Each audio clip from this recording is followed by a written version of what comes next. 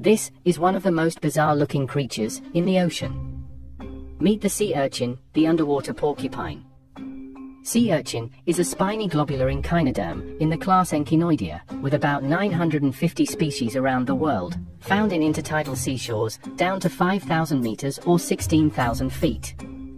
They have spherical shells called test, with hundreds of movable spines, tiny pincer-like organs, and tube feet that can be extended or contracted that act as tiny suction cups, allowing them to cling to hard surfaces. Adult sea urchins are usually well protected against most predators due to their strong and sharp spines, which can be venomous in some species.